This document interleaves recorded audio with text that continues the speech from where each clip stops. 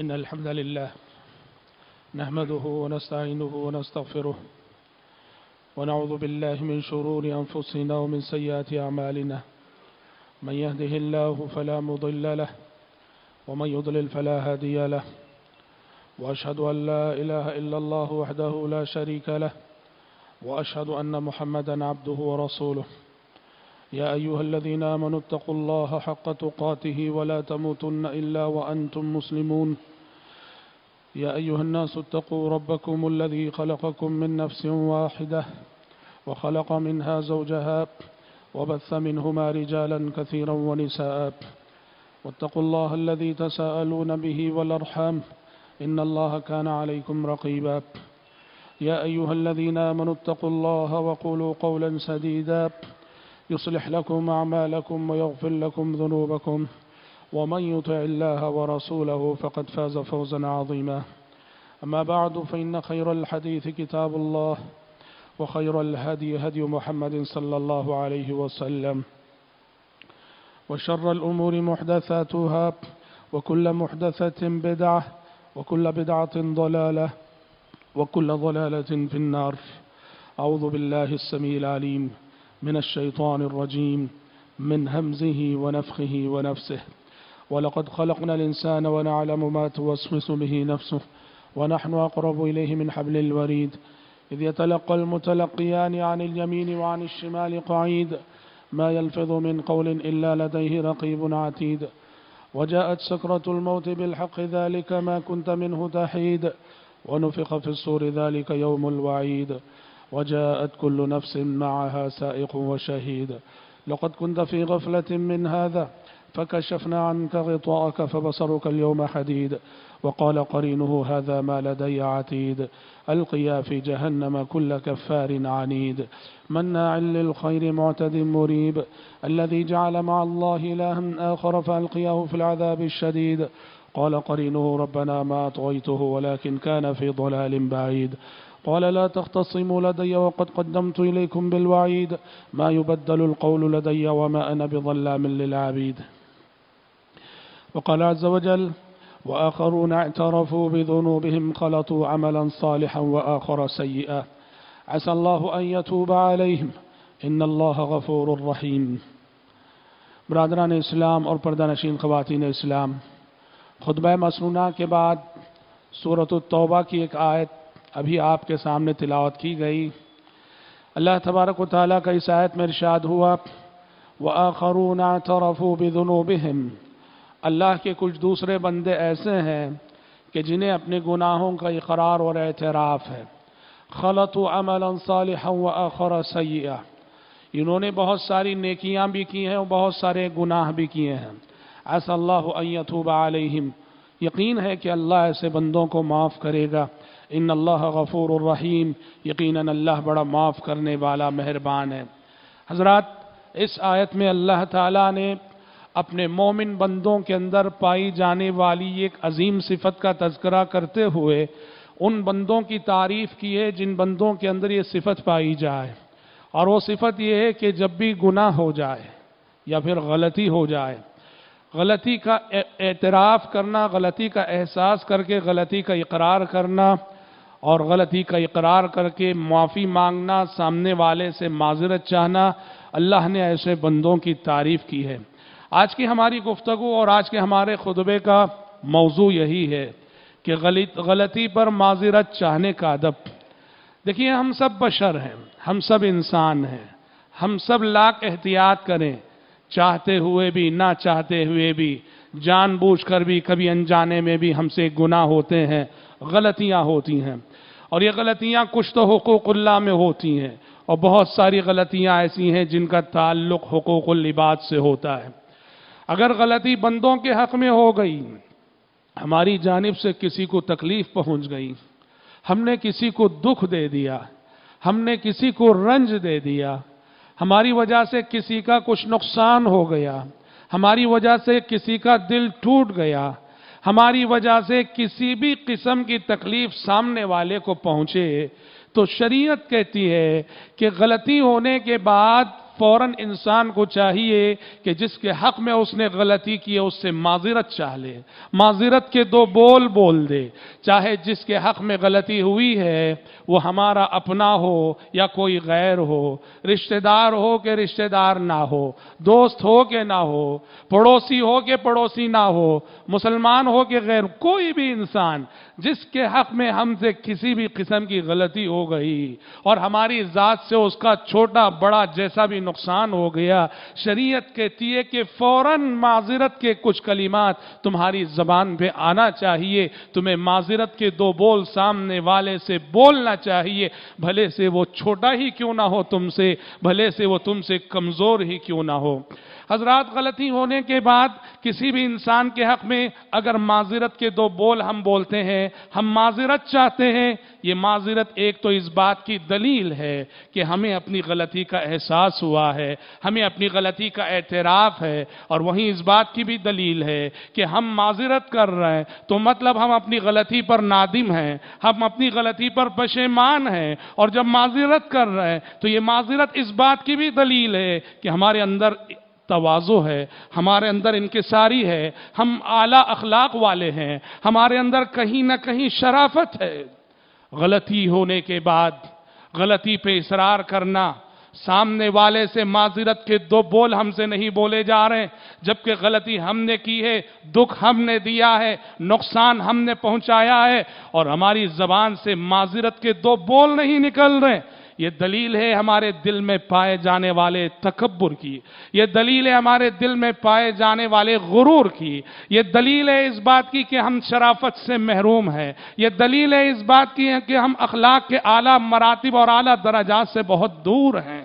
جب بھی غلطی ہو دو بول بول دینا چاہیے، مجھے معاف کر دیجئے، ہاں میری ذات سے آپ کو تکلیف ہو گئی، معذرت چاہتا ہوں، درگزر کر دیجئے، غلطی میری ہی تھی، کہنے میں ایک دو سیکنڈ سے زیادہ کا وقت نہیں لگتا ہے، لیکن یہ 2-4 سیکنڈ میں بولے جانے والے یہ جملے نتائج کے اعتبار سے واللہ بڑے گہرے نتائج رکھتے ہیں۔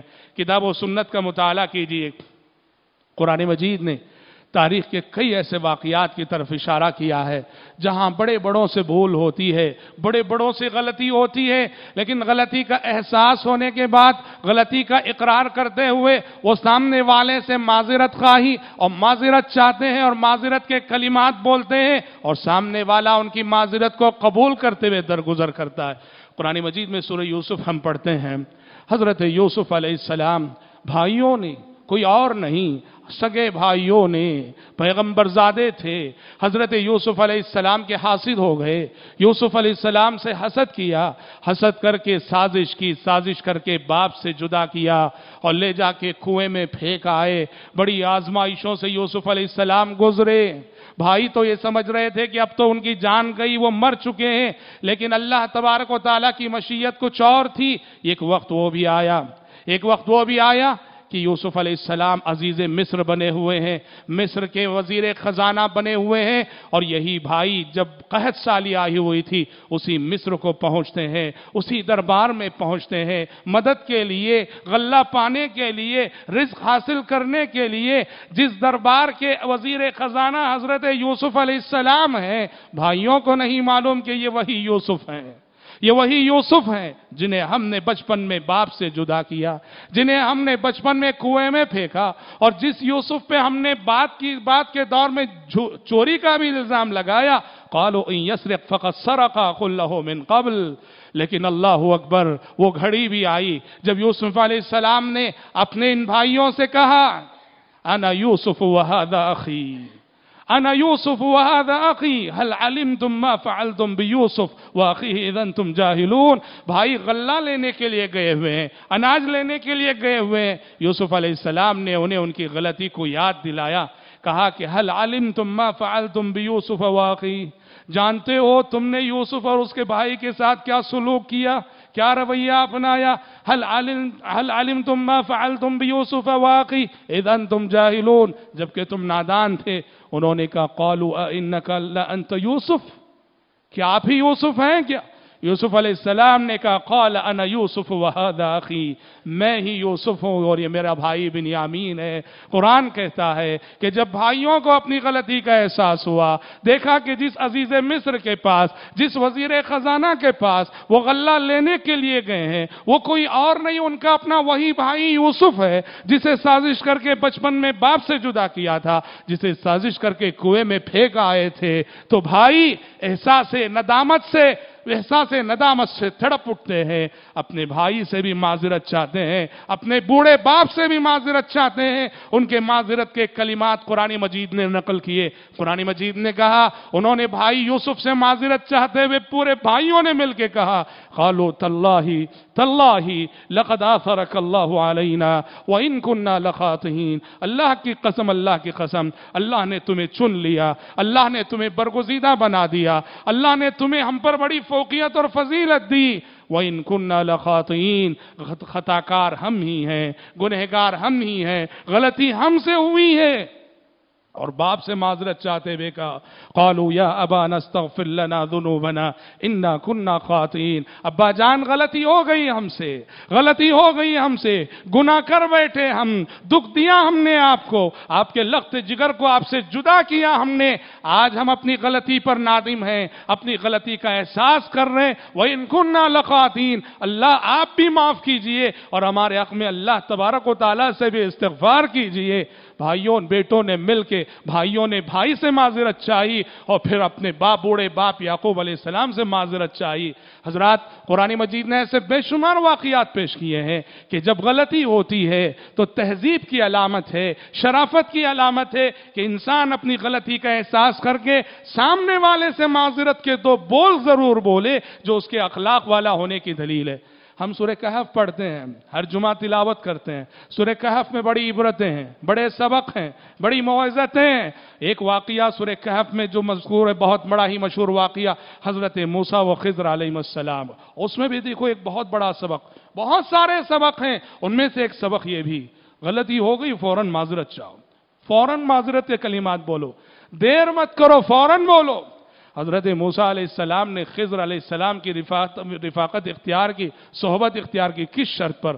ख़िज़र अलैहिस्सलाम ने कहा मेरे साथ रहना है तो एक शर्त है। कहा क्या शर्त है? ला तसअलनी अन शैइन हत्ता उहदिस लक मिन्हु ज़िक्रा, मैं कुछ भी करूं सवाल नहीं करना, मैं कुछ भी करूं पूछना मत। हाँ, मैं खुद आके चल के बताऊंगा कि फलां काम किस लिए किया, मगर पूछना मत, सवाल मत उठाना। मूसा अलैहिस्सलाम ने इस शर्त को मंजूर किया। इस शर्त को मंजूर करके आगे बढ़े, कश्ती में बैठे। कश्ती वालों ने मुफ्त में सवार किया, बगैर टिकट के, बगैर उजरत के। ख़िज़र अलैहिस्सलाम ने कश्ती का एक तख्ता पकड़ा, तोड़ डाला। अच्छी भली कश्ती है और उसको तोड़ डाला, ऐबदार कर डाला। मूसा अलैहिस्सलाम से रहा ना गया, सवाल कर बैठे। फंतलक़ा हत्ता इज़ा रकिबा फ़ी सफ़ीनति ख़रक़हा क़ाल ख़रक़तहा लितुग़रिक़ अहलहा लक़द जि'ता शैअन इम्रा। कहा कि क्यों इतनी अच्छी कश्ती को तुमने ऐबदार किया, कश्ती वालों को डुबाने का इरादा है क्या?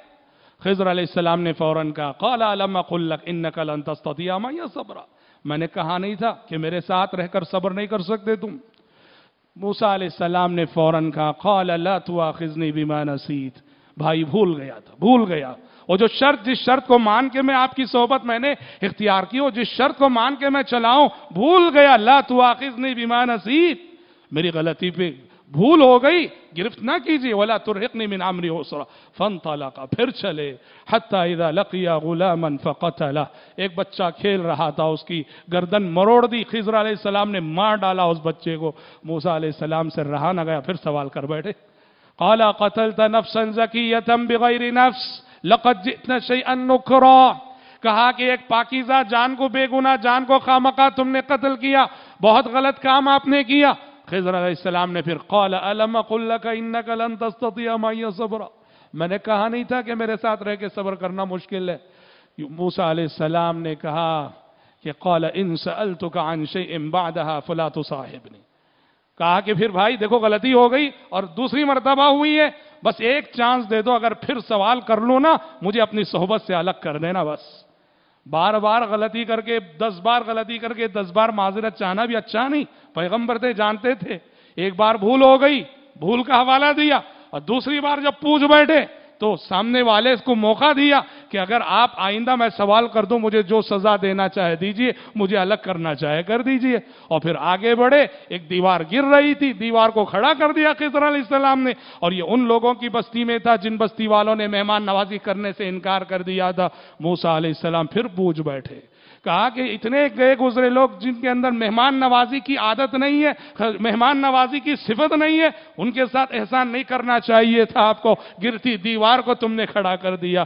خضر علیہ السلام نے کہا ھذا فراق بینی و بینک، تمہارے اپنے بقول یہ میرے اور تم میں جدائی کا وقت ہے۔ یہاں حضرت موسیٰ علیہ السلام کو انہوں نے اپنی صحبت سے جدا کر دیا۔ یہ اس سے قطع نظر کہ خضر علیہ السلام نے وہ کشتی کا یہ کیوں توڑا، وہ بچے کو کیوں قتل کیا، وہ دیوار کیوں کھڑی کی، سورہ کہف میں پڑھیے، اس کی تفصیلات ہیں، میں اس میں جانا نہیں چاہتا۔ کہنا یہ ہے کہ حضرت موسیٰ علیہ السلام نے غلطی ہوئی، بھول ہوئی، فوراً معذرت چاہی، پھر بھول ہوئی، سامنے والے کو موقع دیا کہ اگر آئندہ مجھ سے غلطی ہو جائے تو اپنی شرط کے مطابق مجھے اپنی صحبت سے جدا کر دینا، آپ کے پاس عذر ہے اور آپ جدا کرنے میں جو ہے معذور ہیں۔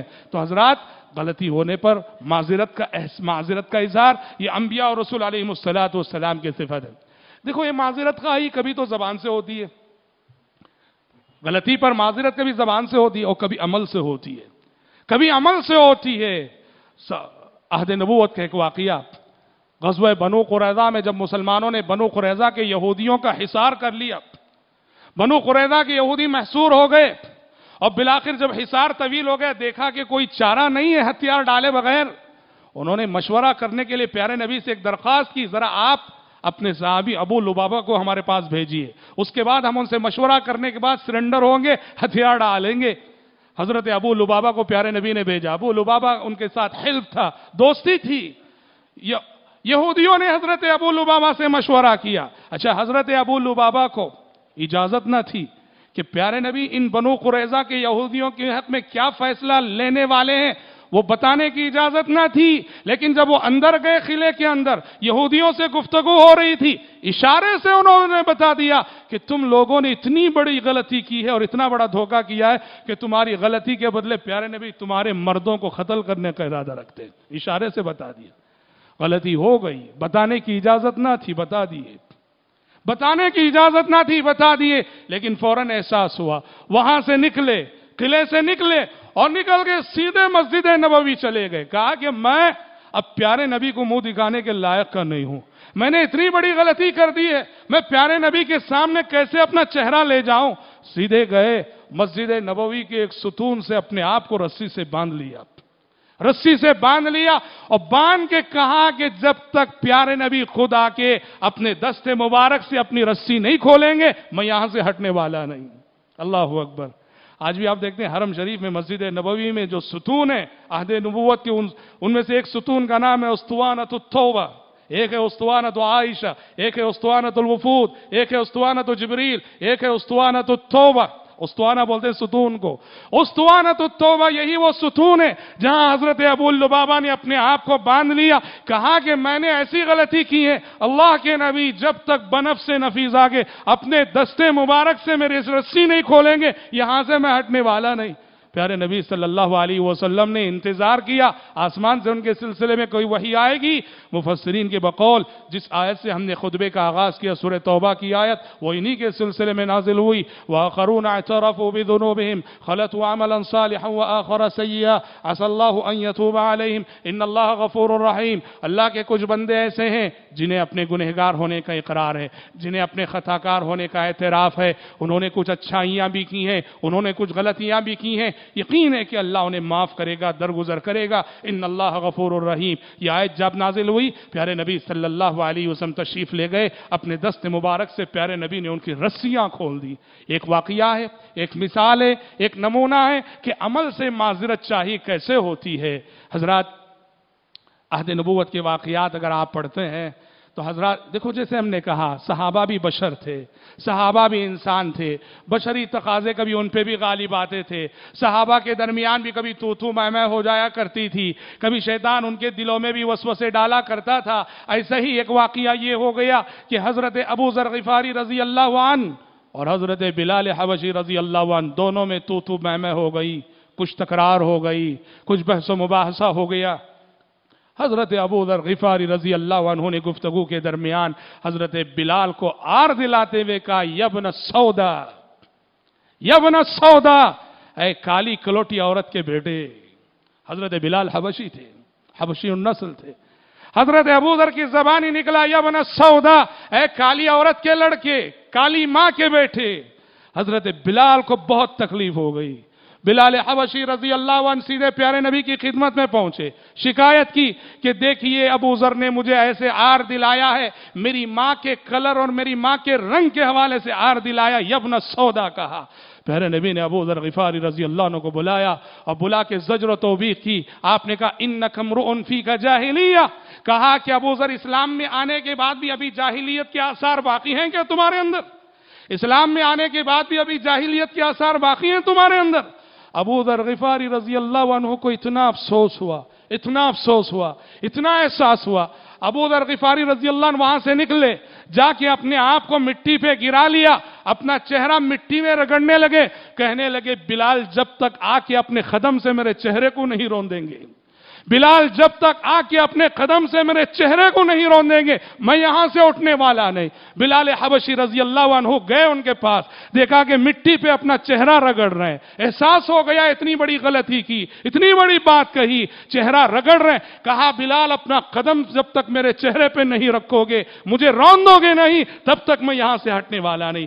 بلال حبشی رضی اللہ عنہ نے کہا، جو پیشانی اللہ کے آگے جھکتی ہے اس پہ میں کبھی اپنا قدم نہیں رکھ سکتا، جو پیشانی اللہ کے آگے جھکتی ہے میں اس پہ کبھی اپنا قدم نہیں رکھ سکتا۔ حضرت ابو ذر کو اٹھایا، دونوں معانقہ کیے، گلے ملے، دونوں رونے لگے۔ اللہ اکبر۔ اپنی غلطی کا احساس اور معذرت چاہی کا ایک اعلیٰ نمونہ ہے یہ واقعہ۔ بشر تھے، انسان تھے، بشری تقاضے ان پہ بھی غالب آتے تھے، لیکن دیکھو کہ کس طرح انہیں اپنی غلطیوں کا احساس ہو۔ یہ واقعہ، اس کا کچھ حصہ تو کتب احادیث میں اور کچھ حصہ کتب تاریخ میں، کتب احادیث اور کتب تاریخ کو ملانے سے یہ اس واقعے کی پوری تصویر بنتی ہے۔ دیکھو کہ حضرت ابو ذر غفاری رضی اللہ عنہ، ایک جملہ نکل گیا صحیح زبان سے، لیکن کس انداز میں انہوں نے معذرت چاہی۔ تو حضرات پتہ چلا کہ غلطی ہونے کے بعد غلطی کا احساس کر کے معذرت چاہنا، معذرت کے کلمات بولنا یا اپنے عمل کے ذریعے سے معذرت چاہنا، یہ بڑوں کی صفت ہے، یہ شریفوں کی صفت ہے، یہ انبیاء اور رسول علیہم السلام کی صفت ہے۔ اور حضرات، جب غلطی جس سے ہو گئی وہ غلطی کا احساس کر کے معذرت چاہتا ہے تو سامنے والے کو بھی چاہیے کہ اس کی معذرت کو قبول کرے۔ وہ معذرت کر رہا ہے، وہ معذرت چاہ رہا ہے، سامنے والے کو بھی چاہیے کہ اس کی معذرت کو قبول کرتے ہوئے معاملے کو رفع دفع کرے، معاملے کو طول دینا، لڑائیوں کو طول دینا، جھگڑوں کو طول دینا، نفرتوں کو طول دینا، گھر میں ٹینشن کا ماحول بنائے رہنا، بچے متاثر ہو رہے ہیں، ماں باپ متاثر ہو رہے ہیں، خاندان متاثر ہو رہا ہے ہمارے ٹینشنوں سے، اور ہم خواہ مخواہ چھوٹی چھوٹی باتوں کو طول دیے جا رہے ہیں۔ سامنے والا معافی کے کلمات بھی کہہ رہا ہوگا، معذرت کے بول بھی بول رہا ہوگا، اور ہم ہیں کہ اس کی معذرت قبول کرنے کے لیے تیار نہیں۔ یہ اچھی صفت نہیں۔ جیسے کہا گیا معذرت چاہنا شریفوں کی صفت ہے، ویسے ہی معذرت قبول کرنا بھی شریفوں کی صفت ہے اور بڑے لوگوں کی صفت ہے۔ دیکھو پیارے نبی صلی اللہ علیہ وسلم نے کیسے کیسے نازک موقعوں پہ آپ نے صحابہ کی معذرت قبول کی۔ ایک واقعہ جو ہم بار بار سنتے ہیں، حضرت حاطب بن ابی بلتہ رضی اللہ عنہ، آپ کو معلوم ہے کتنی بڑی بھول ہوئی حضرت حاطب بن ابی بلتہ رضی اللہ عنہ سے۔ پیارے نبی خفیہ طریقے سے، پوری رازداری سے مکے پہ حملہ کرنے کی تیاری کر رہے ہیں کہ یوں حملہ کریں گے کہ مکے والوں کو کانوں کان خبر نہ ہو۔ اور ادھر حاطب بن ابی بلتہ رضی اللہ عنہ صحابی ہیں، انہوں نے ایک خفیہ لیٹر لکھ بھیجا مشرکین مکہ کے نام کہ پیارے نبی تم پہ حملہ کرنے والے ہیں، تیار ہو جاؤ ہم مقابلہ کرنے کے لیے۔ ظاہر بات ہے کتنی بڑی غلطی ہے۔ دوسرے الفاظ میں اگر بولے ہیں، فوجی راز افشا کر رہے تھے، فوجی راز افشا کر رہے تھے، اور آج کی عدالتیں بھی فوجی راز افشا کرنے والے سپاہی کو سزائے موت دیتی، اتنا بڑا جرم ہے آج بھی۔ حضرت حاطب سے وہی ہو گیا، ایک لیٹر لکھ بھیجے اور ایک عورت کے ذریعے سے اس لیٹر کو مکے والوں تک روانہ کر دیا۔ آسمان سے وہی آ گئی پیارے نبی کے پاس۔ پیارے نبی نے فوراً 3 صحابہ کو بلا کے کہا جلدی ابھی نکلو، روضہ خاک نامی مقام پہ جاؤ، وہاں ایک عورت جا رہی ہے، اس کے پاس ایک لیٹر ہے، اسے خط ہے، لے کے آنا۔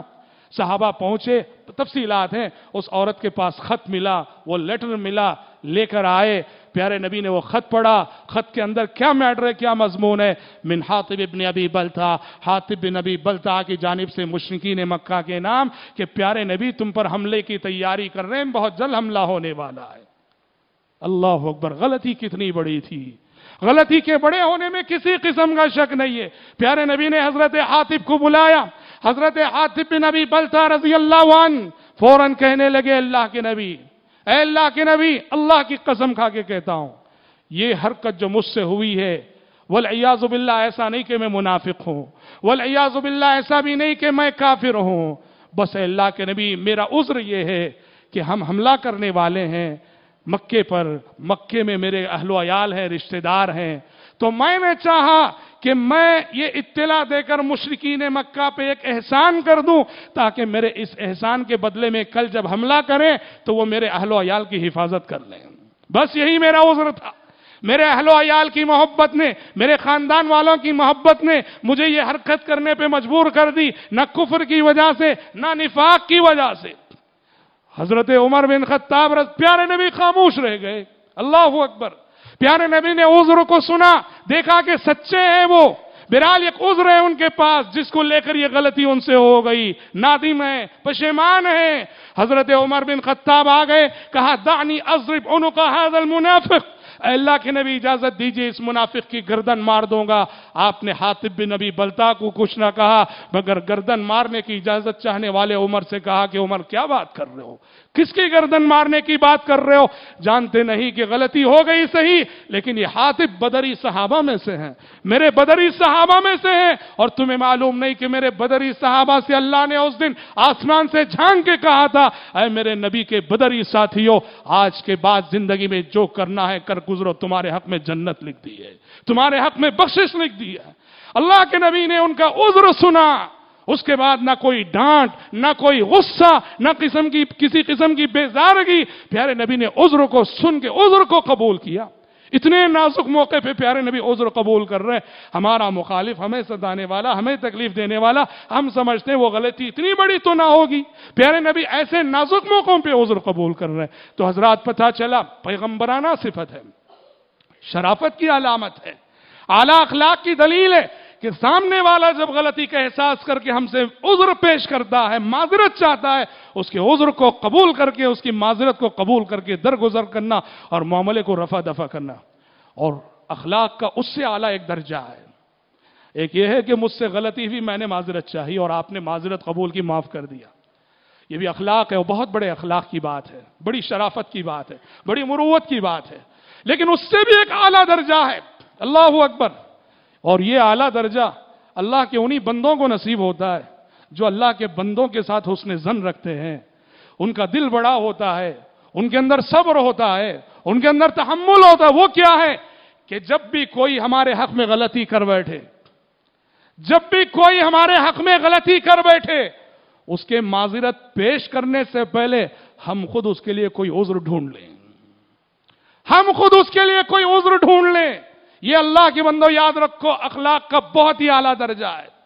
کسی نے ہمارے حق میں کچھ کہہ دیا، خطرناک جملہ بول دیا، ہم خود عذر ڈھونڈ لیں، ایسا نہیں کہ دل میں بسا لیا اس جملے کو اور 10 سال جو اس جملے کی وجہ سے اس سے دشمنی کر دیں، نہیں، بیچارہ غصے میں تھا، غصے میں بول دیا ہے، ورنہ اس کے دل میں تو شاید ایسی بات نہیں ہے، غصے میں زبان پہ کنٹرول نہیں رہا، زبان سے جملہ نکل گیا ہے، لیکن شاید دل میں ہمارے تعلق سے ویسا نہیں رکھتا ہوگا۔ سامنے والا معذرت چاہنے سے پہلے ہم خود سامنے والے کی غلطی کے لیے کوئی عذر ڈھونڈ لیں، یہ بہت بڑی بات ہے، بہت بڑی بات ہے۔ شیخ الحدیث مولانا عبدالسلام بستوی رحمتہ اللہ علیہ، جانتے ہیں ہندوستان کے جانے مانے اہل حدیث عالم، بڑے بزرگ، بڑے نیک، بڑے متقی، بڑے خدا ترس انسان تھے۔ اسلامی وظائف ان کی بڑی مشہور ہے، دعاؤں کی کتاب، شیخ الحدیث مولانا عبدالسلام مبارک پوری رحمتہ اللہ علیہ، ان کے حوالے سے ہم نے اپنے اساتذہ سے ایک چھوٹا سا واقعہ سنا۔ وہ رمضان میں چندے کے لیے آتے تھے، جیسے اور سفرا آتے ہیں، رمضان میں چندے کے لیے آئے اور غالباً چند آئے ہوئے تھے، ان کے ساتھ ان کے ساتھی تھے، چندہ اندہ ہوا، اور جیسے ہی چندہ ہوا ان کے جو ساتھی تھے سفر میں سارا پیسہ لے کے فرار ہو گئے، بھاگ گئے، سارا پیسہ لے کے بھاگ گئے۔ लोग मौलाना के सामने उस इंसान को, उस साथी को गाली देने लगे, बुरा भला कहने लगे, कैसा कमीना इंसान है, कैसा धोखेबाज इंसान है। मौलाना कहने लगे छोड़ दो बेचारे को, शायद कोई जरूरत रही होगी, छोड़ दो बेचारे को, शायद कोई जरूरत रही होगी, वरना वो इस मिजाज का इंसान नहीं, इस आदत का इंसान नहीं, शायद किसी जरूरत की खातिर उसने। यहां ऐसा नहीं कि वो गलती को के लिए कोई गुंजाइश निकाल रहे हैं, बात ऐसी भी नहीं है। मतलब एक आला अखलाक है कि सामने वाला मेरे हक में कोई गलती करता है, उसके लिए कोई ऐसा उज्र ढूंढूं मैं कि जिससे उसकी गलती हल्की हो जाए और मामले को रफा दफा कर दिया जाए। हजरात, आज इस सिफत की बड़ी जरूरत है। माजिरत खाही का अदब, माजिरत चाहने का अदब, माजिरत चाहने की सिफत, आज समाज में इसकी बड़ी जरूरत है। हमारे दिलों में आज तकब्बुर है, हमारे दिलों में आज गुरूर है, हमारी जबान पे माजिरत के जुमले आसानी से नहीं आते हैं, यह अच्छी बात नहीं है। मियां बीवी के दरमियान, खास तौर पर मियां बीवी के दरमियान, अल्लाह अकबर, कभी ना कभी कहीं ना कहीं चलकर कभी शोहर की जानिब से बीवी को तकलीफ हो जाती है, कभी बीवी की जानिब से शोहर को तकलीफ हो जाती है। फौरन अपनी गलती का एहसास करके माजिरत के दो बोल देने चाहिए, माजिरत के कुछ कलिमात कह देने चाहिए। आमतौर पर बसा औकात होता तो यह है कि औरतें तो बहुत आगे बढ़ के बोल देती हैं बाज खवातीन, लेकिन मर्द के अंदर एक किस्म का तकब्बुर होता है, वो जल्दी बीवी से माजरत नहीं करता, माजरत नहीं चाहता, जबकि एहसास है कि यहां गलती मेरी है। माजरत चाहने की जब बात आती है, छोटा बड़ा कुछ देखा नहीं जाएगा, जिसने गलती की है उसको माजरत चाहना चाहिए, भले से सामने वाला कितना छोटा क्यों ना हो। हजरात, याद रखो कि हम माजरत चाहने से छोटे नहीं हो जाते। आमतौर पे एक तस्वुर है कि मैं माजरत के दो बोल दूंगा, सामने वाला बड़ा हो जाएगा, मैं छोटा हो। नहीं, माजरत के कलिमात बोल के हम बड़े होते हैं। दुनिया वालों की नजरों में छोटे होंगे, अल्लाह की नजरों में हम बड़े होंगे। अल्लाह के नबी ने फरमाया सल्लल्लाहु अलैहि वसल्लम, मन तवाज़अ लिल्लाहि रफ़अहु, मन तवाज़अ लिल्लाहि रफ़अहु, जो अल्लाह की खातिर खुद को छोटा कर ले, अल्लाह उसको बड़ाइयां अता करता है। जो अल्लाह की खातिर छोटा हो जाए, अल्लाह की नजरों में वो बड़ा होता है। माजरत चाहने से मसाइल खत्म होते हैं, माजरत चाहने से मसाइल हल होते हैं, माजरत चाहने से सामने वाले का गुस्सा थमता है। और अगर हमने माजरत नहीं चाही, माजरत के दो बोल नहीं बोले, मसाइल पैदा होते हैं, मसाइल पनपते हैं, मसाइल पलते हैं, मसाइल बढ़ते हैं, गुस्सा बढ़ता है, मोहब्बतें नफरतों में बदलती हैं और घर और खानदान नफरतों की आग में जलने लगते हैं। जरूरत है इस अजीम सिफत को हम अपने अंदर पैदा करें। प्यारे नबी के सिलसिले में कुरान ने जो कहा, व इन्नका लअला खुलुकिन अज़ीम, ऐ पैगंबर आप अखलाक के बहुत ही आला रुतबे पर हैं, अखलाक के बहुत ही आला दर्जे पे फाइज हैं। आप सल्लल्लाहु अलैहि वसल्लम के जो करीमाना अखलाक थे, उसका एक नुमायां पहलू ये अजीम सिफत भी थी, माजिरत चाहना और माजिरत चाहने वाले की माजिरत को कबूल करना। दुआ है रब्बुल आलमीन से अल्लाह ताला कहने वाले को, सुनने वालों को अपनी अमली जिंदगी में इस अजीम सिफत को पैदा करने की तौफीक अता फरमाए। आमीन। बारकल्लाहु लना व लकुम फिल कुरानिल अज़ीम व नफ़अना व इय्याकुम बिमा फ़ीहि मिनल आयाति व ज़िक्रिल हकीम।